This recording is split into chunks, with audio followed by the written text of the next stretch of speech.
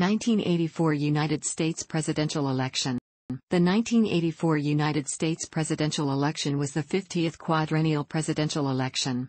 It was held on Tuesday, November 6, 1984. Incumbent Republican President Ronald Reagan defeated former Vice President Walter Mondale, the Democratic candidate. Reagan faced only token opposition in his bid for renomination by the Republicans, and he and Vice President George H.W. Bush were easily renominated. Mondale defeated Senator Gary Hart and several other candidates in the 1984 Democratic primaries. Mondale chose Congresswoman Geraldine Ferraro of New York as his running mate, making Ferraro the first woman to serve on either major party's national ticket. Reagan touted a strong economic recovery from the 1970s stagflation and the 1981-82 recession, as well as the widespread perception that his presidency had overseen a revival of national confidence and prestige. The Reagan campaign produced effective television advertising and deftly neutralized concerns regarding Reagan's age. Mondale criticized Reagan's supply-side economic policies and budget deficits, and he called for a nuclear freeze and ratification of Equal Rights Amendment. Reagan won 58.8% of the popular vote and carried 49 of the 50 states, becoming the oldest person to win a presidential election. Reagan's showing ranks 5th in the share of electoral votes received and 5th in the share of the popular vote won. No candidate since 1984 has equaled Reagan's share of the electoral or popular vote. Mondale received 40.6% of the popular vote, but carried only the District of Columbia and his home state of Minnesota. Reagan also won the highest number of electoral votes of any president thus far. Ronald Reagan, the incumbent president, was the assured nominee for the Republican Party, with only token opposition. The popular vote from the Republican primaries was as follows. Reagan was renominated by a vote of 2,233 delegates.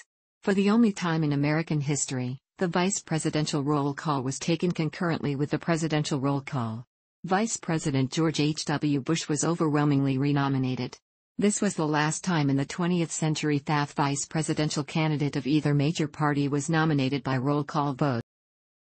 Only 3 Democratic candidates won any state primaries: Mondale, Hart, and Jackson. Initially, Massachusetts Senator Ted Kennedy, after a failed bid to win the 1980 Democratic nomination for president, was considered the de facto frontrunner of the 1984 primary. But, after Kennedy ultimately declined to run, former Vice President Mondale was then viewed as the favorite to win the Democratic nomination. Mondale had the largest number of party leaders supporting him, and he had raised more money than any other candidate. However, both Jackson and Hart emerged as surprising, and troublesome, opponents.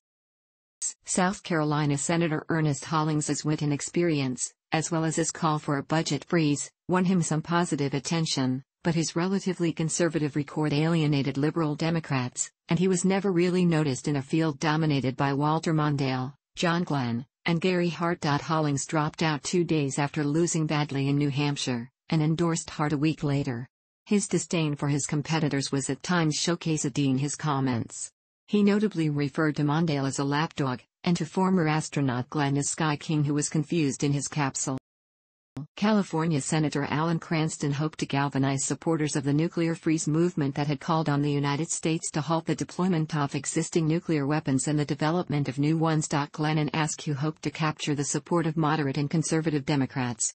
None of them possessed the fundraising ability of Mondale nor the grassroots support of Hart and Jackson, and none won any contests. Jackson was the second African American to mount a nationwide campaign for the presidency, and he was the first African American candidate to be a serious contender. He got 3.5 million votes during the primaries, third behind Hart and Mondale.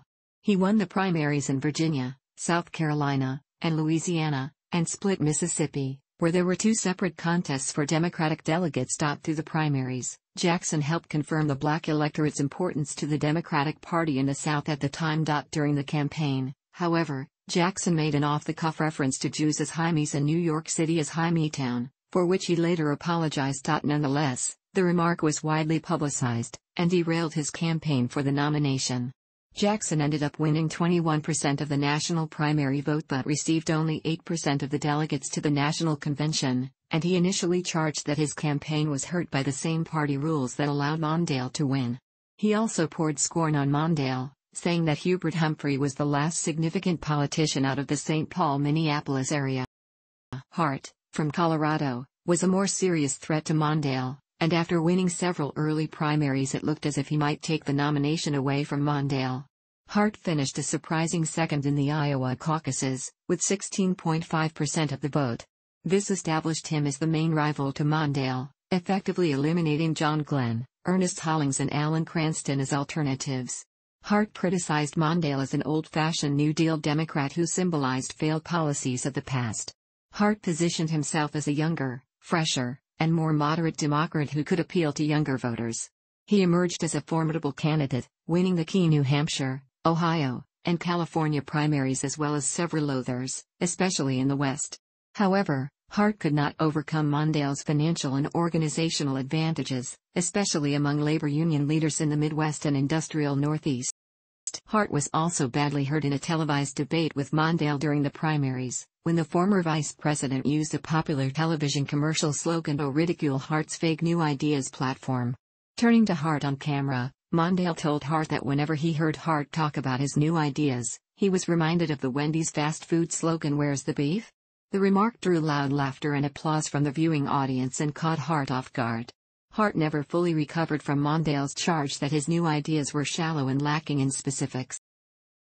At a roundtable debate between the three remaining Democratic candidates moderated by Phil Donahue, Mondale and Hart got into such a heated argument over the issue of U.S. policy in Central America that Jackson had to tap his water glass on the table to help get them to stop. Mondale gradually pulled away from Hart in the delegate count, but, as Time reported in late May, Mondale has a wide lead in total delegates, because of his victories in the big industrial states, his support from the Democratic establishment and the arcane provisions of delegate selection rules that his vanguard helped draft 2 years ago. After the final primary in California, on June 5, which Hart won, Mondale was about 40 delegates short off the total he needed for the nomination. However, at the Democratic National Convention in San Francisco on July 16, Mondale received the overwhelming support of the unelected superdelegates from the party establishment to win the nomination. Mondale's nomination marked the second time since the nomination of former Governor of Georgia Jimmy Carter in 1976 and the fourth time since the nomination of former Representative John W. Davis in 1924 that the Democratic Party nominated a private citizen for president. Mondale was the last private citizen to be nominated for president by the Democratic Party until former Secretary of State Hillary Clinton in 2016. This race for the Democratic Party presidential nomination was the closest in 2 generations, and, as of 2017, it was the last occasion that a major party's race for the presidential nomination went all the way to its convention. Note: these are only those endorsements which occurred during or before the primary race. This was the convention's nomination tally. When he made his acceptance speech at the Democratic convention, Mondale said, "Let's tell the truth. Mr. Reagan will raise taxes, and so will I. He won't tell you. I just did." Although Mondale intended to expose Reagan as hypocritical and position himself as the honest candidate, the choice of raising taxes as a discussion point likely damaged his electoral chances. Mondale chose U.S. Representative Geraldine A. Ferraro from New York as his running mate, making her the first woman nominated for the position by a major party, and the first Italian-American on a major party ticket since Al Smith in 1928. Mondale wanted to establish a precedent with his vice presidential candidate, although Toni Nathan of the Libertarian Party was already the first woman to receive an electoral vote in the 1972 election. Another reason for the nominee to go for broke instead of balancing the ticket was Reagan's lead in the polls. Mondale hoped to appeal to women, and by 1980, they were the majority of voters.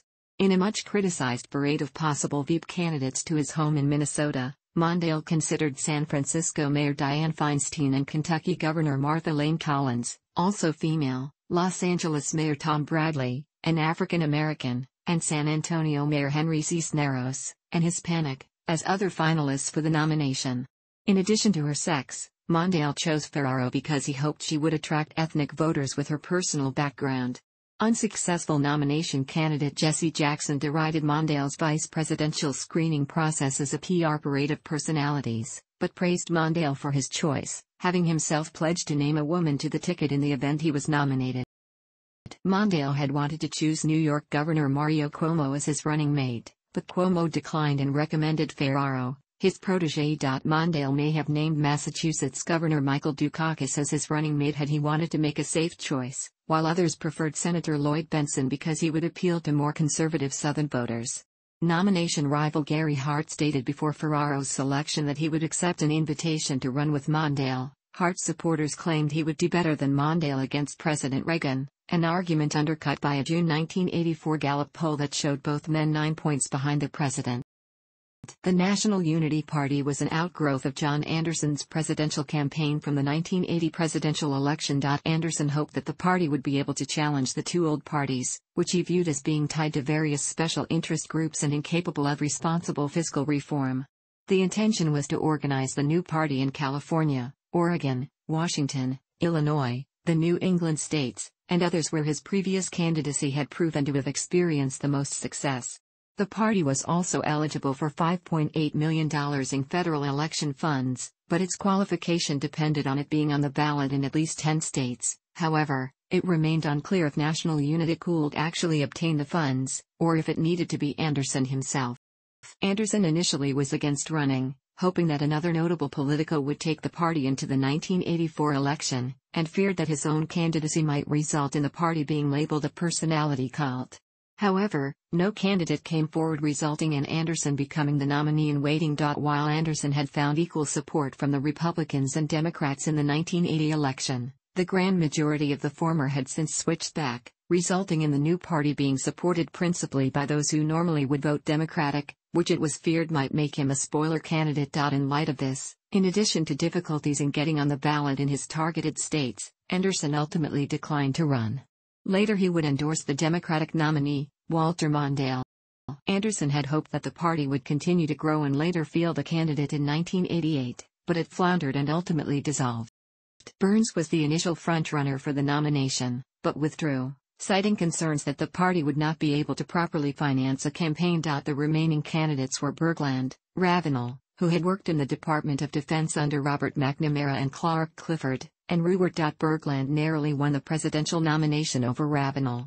His running mate was James A. Lewis. The ticket appeared on 39 state ballots.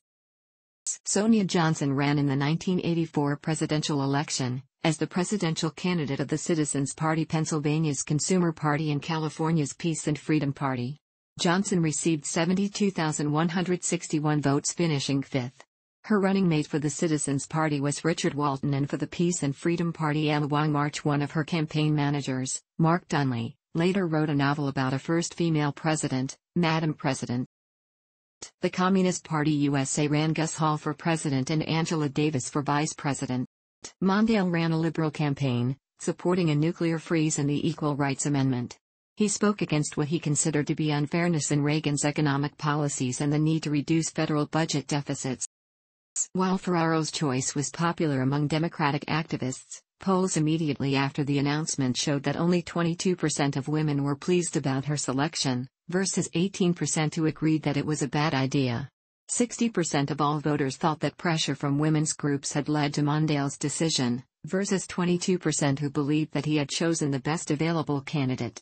Some members of the hierarchy of the Roman Catholic Church criticized the Catholic Ferraro for being pro-choice on abortion. Already fighting an uphill battle with voters, Ferraro also faced a slew of allegations, mid-campaign, directed toward her husband, John Zachariou. These allegations included Zachariou's possible past involvement in organized crime, pornography distribution, and campaign contribution violations. Ferraro responded to these allegations against her husband by releasing her family tax returns to the media on August 21, 1984. However, the damage to the campaign was already done. At a campaign stop in Hamilton, New Jersey, Reagan said, "America's future rests in 1,000 dreams inside your hearts. It rests in the message of hope and songs of a man so many young Americans admire, New Jersey's Bruce Springsteen." The Reagan campaign briefly used Born in the USA, a song criticizing the treatment of Vietnam War veterans, as a campaign song, without permission, until Springsteen, a lifelong Democrat, insisted that they stop. The Reagan campaign was very skilled at producing effective television advertising. Two of the more memorable ads it produced were commonly known as Bear in the Woods and Morning in America. Reagan was the oldest president to have ever served, and there were many questions about his capacity to endure the grueling demands of the presidency, particularly after Reagan had a poor showing in his first debate with Mondale on October 7. He referred to having started going to church here in Washington, although the debate was in Louisville, Kentucky, referred to military uniforms as wardrobe, and admitted to being confused, among other mistakes. In the next debate on October 21, however, Reagan joked, "I will not make age an issue of this campaign. I am not going to exploit, for political purposes, my opponent's youth and inexperience." Mondale himself laughed at the joke, and later admitted that Reagan had effectively neutralized the age issue. Reagan was re-elected in the November 6 election in an electoral and popular vote landslide, winning 49 states. He won a record 525 electoral votes total, and received 58.8% of the popular vote. Despite Ferraro's selection, 55% of women who voted did so for Reagan, and his 54 to 61% of the Catholic's vote was the highest for a Republican candidate in history. Mondale's 13 electoral college votes marked the lowest total of any major presidential candidate since Alf Landon's 1936 loss to Franklin D. Roosevelt. Mondale's defeat was also the worst for any Democratic Party candidate in American history in the Electoral College, though others, including Alton B. Parker, James M. Cox, John W. Davis, and George S. McGovern, did worse in the popular vote. Psephologists attributed the Republican victory to Reagan Democrats, millions of Democrats who voted for Reagan, as in 1980. They characterized such Reagan Democrats as Southern whites and Northern blue-collar workers who voted for Reagan because they credited him with the economic recovery, saw Reagan as strong on national security issues, and perceived the Democrats as supporting the poor and minorities at the expense of middle class. The Democratic National Committee commissioned a study after the election that came to these conclusions, but suppressed the report, afraid that it would offend its key voters. When Reagan was asked in December 1984 what he wanted for Christmas, he joked, "Well, Minnesota would have been nice." Reagan lost Minnesota in both this election and in 1980, making it the only state he failed to win in either election, and also making him the first two-term president not to carry Minnesota since Woodrow Wilson. This is the last election where the Republican candidate achieved any of the following: win every state in the northeastern and Pacific regions of the United States, win at least one county in every state, and win any of the following states: Hawaii, Massachusetts, New York, Oregon, Rhode Island, and Washington. It was also the last election where the Republican nominee won Wisconsin until 2016, Iowa until 2004, the last election in which the winning candidate won by a double-digit margin in the percentage of the popular vote, and the last election where the winning candidate won by an 8-digit margin in total popular votes. Finally, despite his narrow loss in Minnesota, Reagan still won in 5 out of its 8 congressional districts, thus making Reagan the only U.S. presidential candidate in history to win the popular vote in a majority of congressional districts in every state. Margin of victory less than 1%. Margin of victory less than 5%. Margin of victory more than 5%, but less than 10%. Source: CBS News and the New York Times exit poll from the Roper Center for Public Opinion Research. Thanks for watching. Don't forget to like the video and don't forget to subscribe.